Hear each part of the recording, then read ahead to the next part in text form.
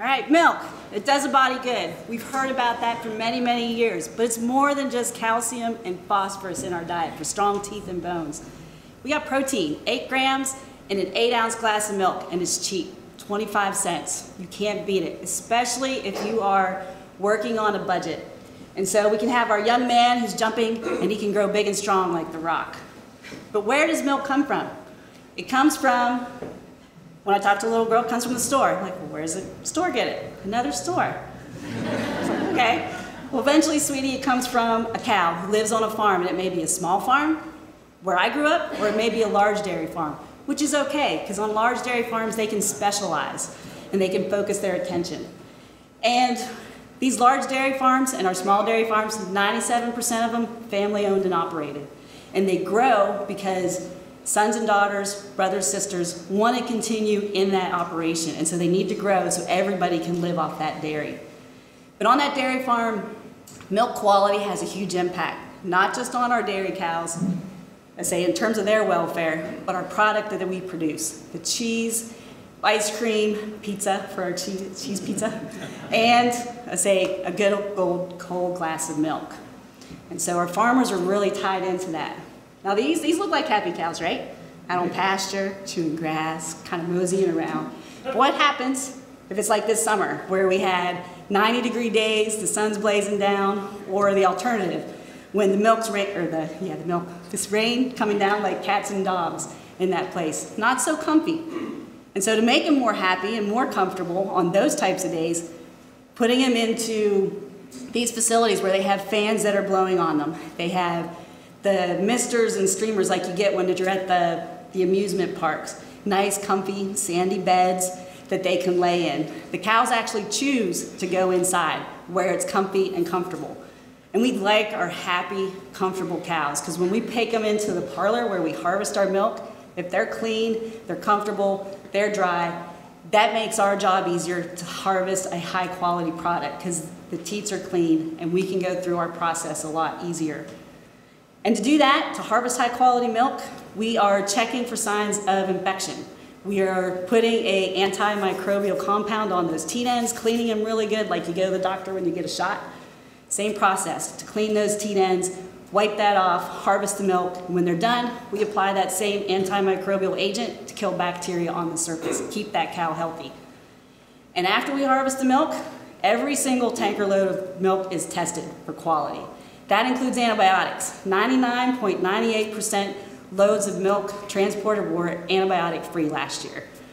And that is high quality product. We also test for bacteria and, let's say, immune function and cells. But the problem is, I say when you harvest milk, I say whether it's naturally like cows, a nursing baby, foals, dogs and cats, 1 out of 3 is going to develop an infection. And that's just a natural part of the process. And that infection is mastitis.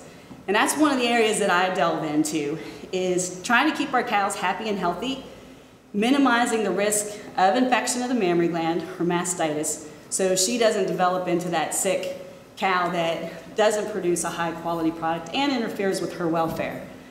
So several projects that we do here at the university, we're tied into the Southeast Quality Milk Initiative. We're working with 5 other institutions in the Southeast, looking at ways to help dairy producers identify their, let's say, financial issues, resource issues, attitudes, management practices that help them produce a high quality product here in the Southeast. And genetics, we like that super cow. We want high quality cows that produce a high quality product. They resist infection easily, and we do it through DNA.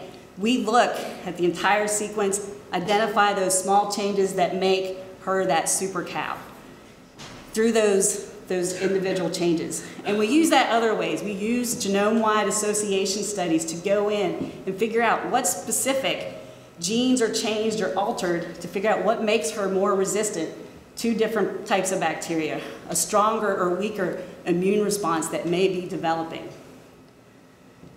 as part of that process. And the part I really get into is the next step. So we identify that gene, we identify that protein. What does it do? Once we figure that out, we can develop new immune-based therapies to prevent infection or to go in and treat that cow rather than using antibiotics. And so that's the part that I get into. And that looks at all aspects. We look at the bugs that cause infection. We look at antibodies that help prevent the cell types, let's say our T cells and our B cells, and neutrophils. They're the ones that are the first responders. They come in and really fight off that first wave of infection that's in place. But more recently, I say something we never thought we'd get into, but how many people here didn't get a lot of sleep last night, upgrading papers or exams or writing a grant? Yeah. And we all know when you don't get enough sleep, your immune system doesn't work as well. So good quality sleep, better immune system, better health, and you can manage stress better.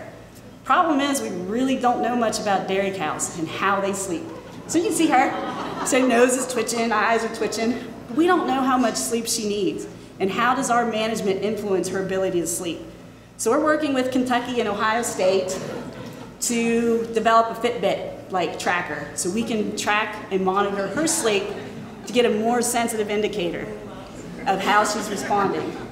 And it just adds tools to our arsenal. We have the ability to check for mastitis using thermography. We have real-time sensors for temperature, looking at the pH in her stomach, and activity monitors. We use that to help us identify cows that may not be happy and healthy.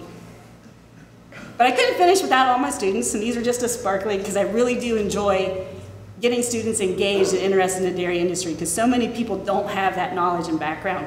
And so getting them interested, engaged, and being stewards of the industry and moving into that industry has been a great opportunity.